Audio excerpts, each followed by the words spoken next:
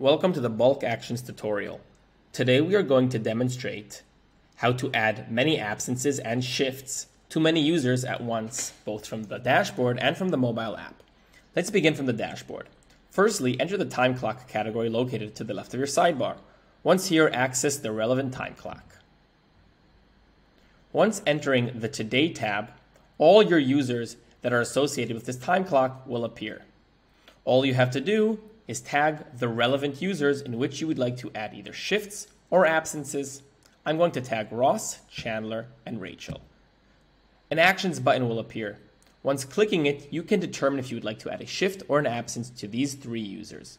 For instance, if I want to add a shift, I click on Add a Shift. I can put a start time, an end time, and select any job I want. Give manager notes and save. Let's see how this is done on the mobile app. Firstly, click on the Admin tab located on the bottom right of your screen.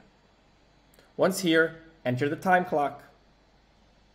Click on the relevant time clock. And hover to the bottom and click on Timesheets. Once here, once again, click on the three dots on the top right and determine if you would like to add bulk shifts or absences. Let's go with shifts again.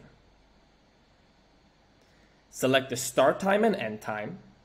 If you are certain, click on Next. Select the relevant users and click Confirm. And that is it. The shift was added to 4 users.